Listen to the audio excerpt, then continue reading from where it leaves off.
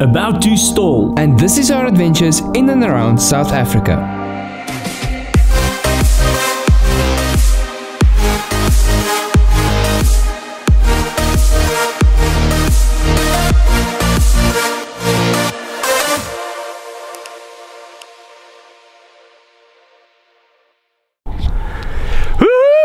The Kitfox is back, and today will be the first day in a long time that we'll be taking her out for a fun day of flying.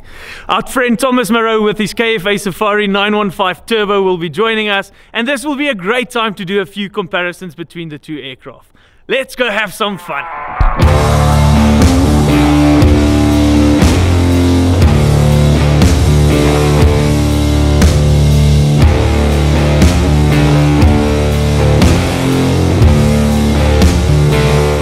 How's it? Welcome! Thank you. Dude, we had no idea what this airfield is called. Where the hell are we? Yeah, we usually just say a private trip to the west.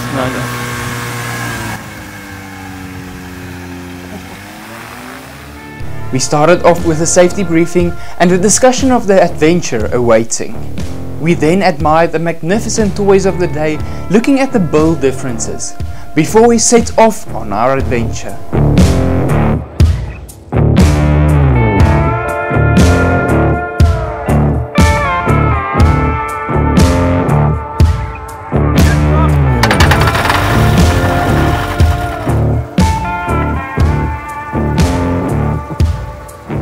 November Yankee along with two other aircrafts will be getting airborne just west of Nigel. We'll be just to the southwest of the GF, India November Yankee. Engine speed. Engine speed. Thomas, do you have my visual? I got you, we're coming to your 5 o'clock low. Okay. Thomas, are you ready for some slow flights? Let's go for it. Okay, go as slow as you can.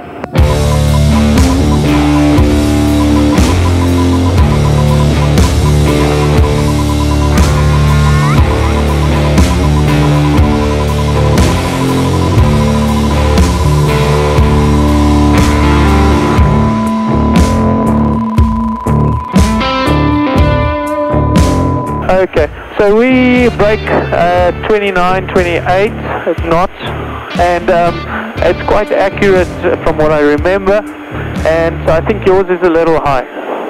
Yeah, I think so, because we're braking at like 45, 46 knots. Yeah, that's very high. Okay, so let's just do max power and see what we can do. So let's start next to each other and then just go full power. Let me know when you're ready for full power. Adding full power. Full power. Engine speed.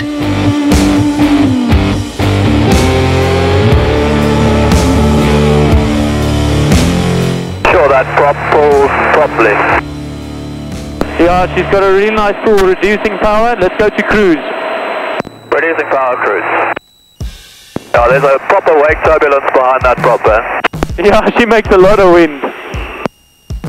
Okay, so I've set mine. I'm just going to reduce speed till you're next to me again. Then we put it into the cruise, which for me is 32 manifold pressure. And then let's see how it performs in the cruise, both of us. Okay, 32 is the same for me. Coming up on your 4 o'clock now, you can start putting yours into cruise. Yeah, my indicated now is about 93 and at 36 inches, and you're still pulling away from me at 32. Okay, I'm indicating 80 and my 32.5. I've got a bit of a climb that I'm trying to stop. Yeah, I'm indicating 102 now. I'm just going to go over to the East Rand GF and radio them and tell them we're going to land at Nigel, just east of Nigel, and then just watch where I land.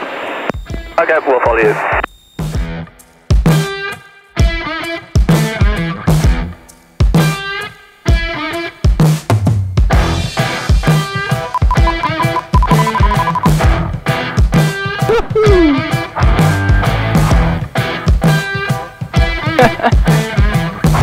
Yeah, that's short.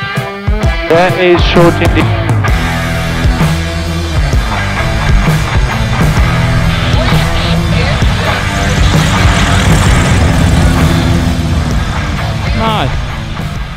We landed on a farm strip just to the east of Nigel, setting out some markers because we're doing some stall.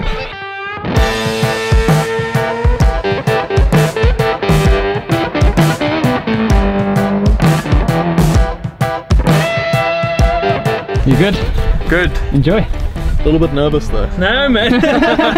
Why? This thing's gonna climb like that. I won't be able to see the ground.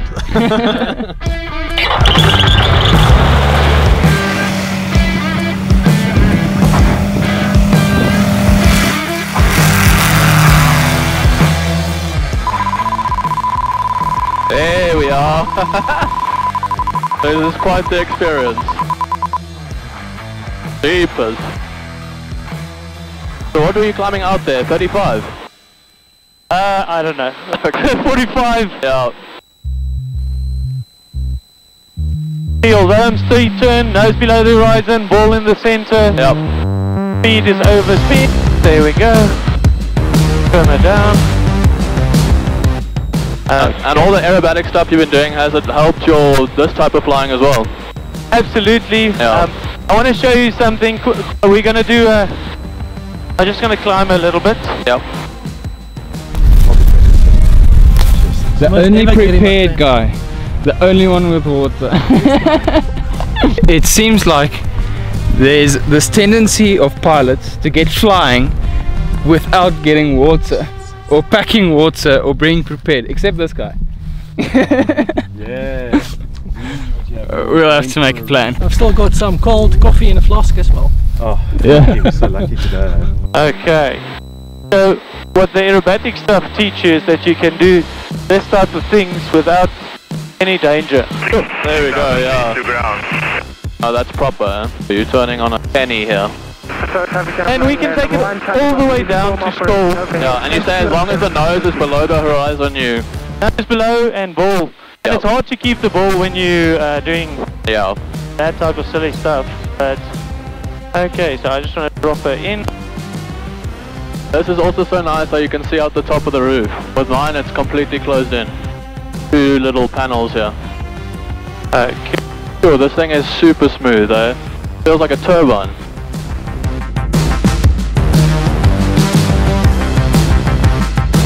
Power, power, power, power. Sure, there we go. Proper.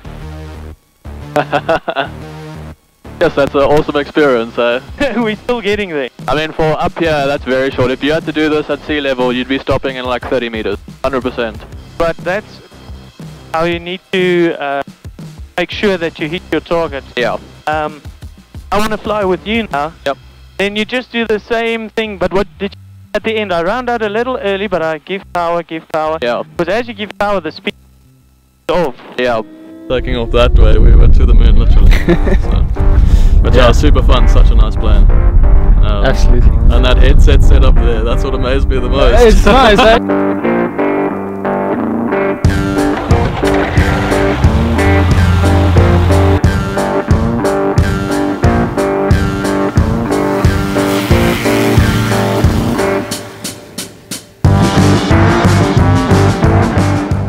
That tail popped up so easy. Yeah. She climbs like a flippin' machine.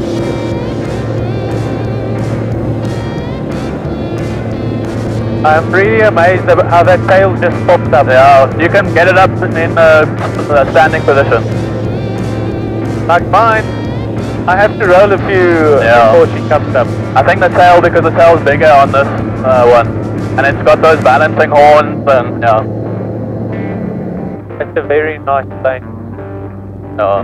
It's a little bit louder than yours and it's more vibration. That a lot of times can be the headset. Yeah.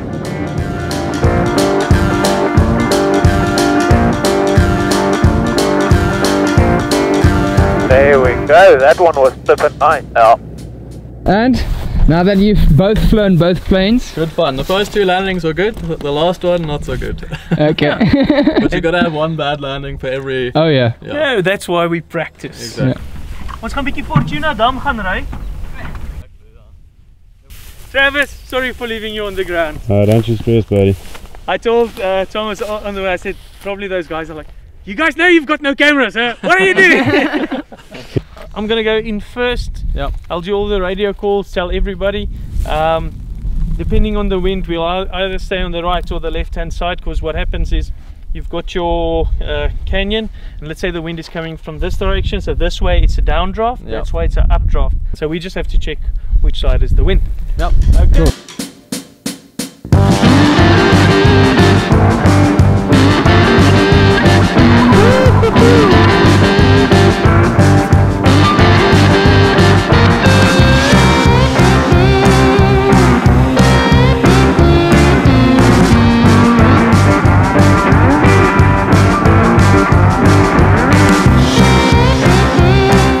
Okay guys, Fortuna Dam is coming up about 2 nautical miles.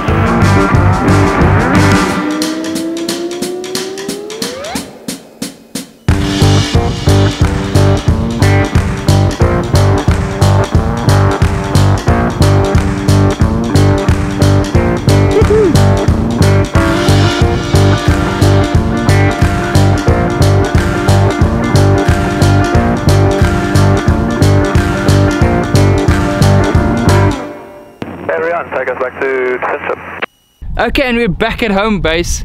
That was super fun, and we got some great footage.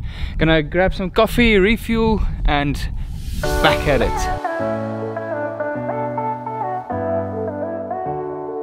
Oh wait, we have to do the COVID. The COVID. I think it's the most fun I've had flying. Yeah, really? Definitely. Yes, Same for me. But then we have to step this up. Awesome guys, have a lucky weekend, eh? Thanks for joining us.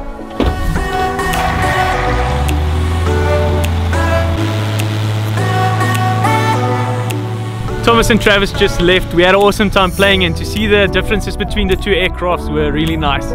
We're just going to go out and hit a few of our regular off-airport landing spots, and they promised to join us next time.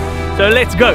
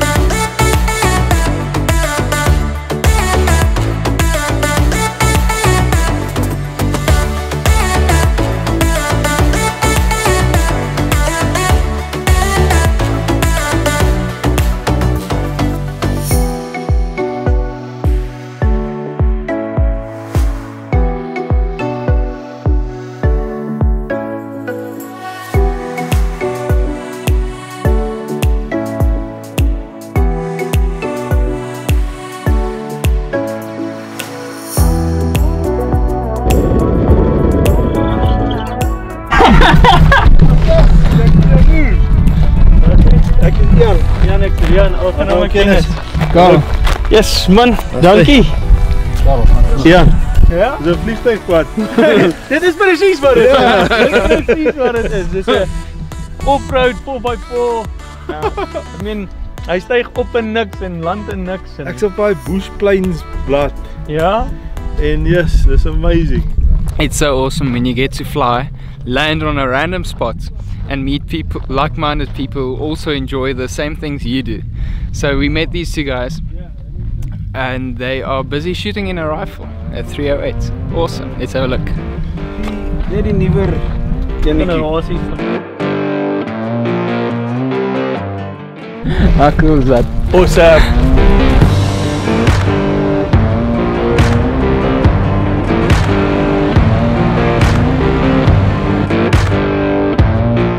Let's go see if there's anything nice to see at Voldam. Yep. Heidelberg traffic, India November Yankee, 2 nautical miles southeast of the field, 6,500 altitude, routing from Nigel to Voldam, India November Yankee.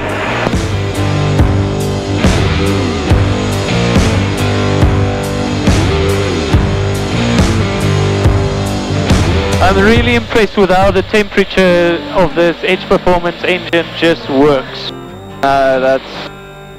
It's impressive, it's really impressive. It's 10 miles per hour, 10 knots faster than what we used. Yeah. With these big tires.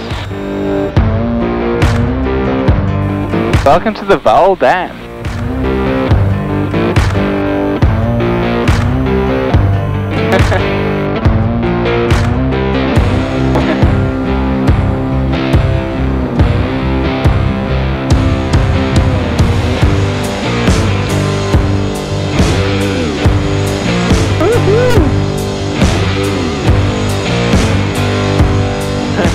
Hulle sê ons moet komper drink.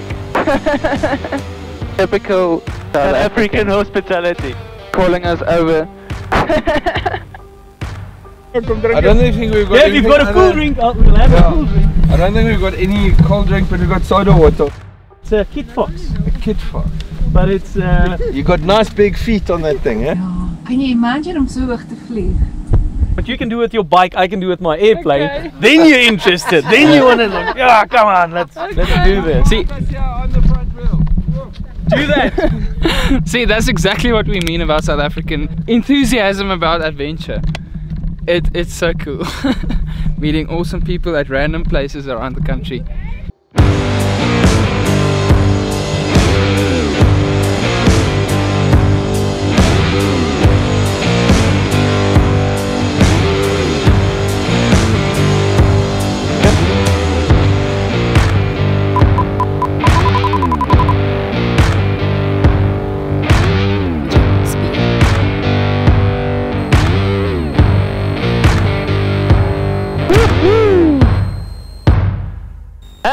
How much fun was that? It was awesome. A proper way to inaugurate the new engine upgrades. And like we said before, if you think the Kitfox should have a name, be sure to comment below. After a fun day of flying, I'm happy to report that the engine upgrade was everything I expected and more. She gets off the ground faster, she cruises faster, but we'll go in depth with all the numbers in another video. Today we also spent time with our friend Thomas Marrow, who flies the KFA Safari 915, something similar to the Kitfox, and a lot of people asked us to compare the two. And what we saw is that the Kitfox flies a bit slower when it comes to stall, cruise a bit faster, and also at the higher end. But we had some awesome fun flying the two aircraft next to each other. And guys, thanks for watching. Please consider subscribing, it really helps us to grow. And like always, dream big, fly high, live the adventure.